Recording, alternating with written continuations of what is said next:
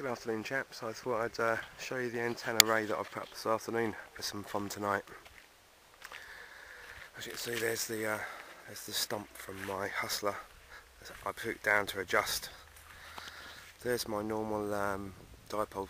At the moment I've got the 40 metre dipole up there, but I've tried the 20, but I've got better results at the moment on 40 because of the band conditions.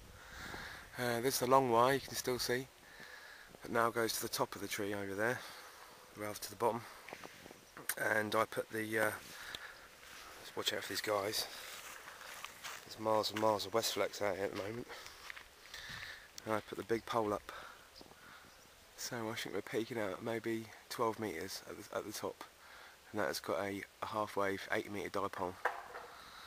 One end terminates at the bottom of that tree, the other one goes over and terminates in the corner over there on that tree.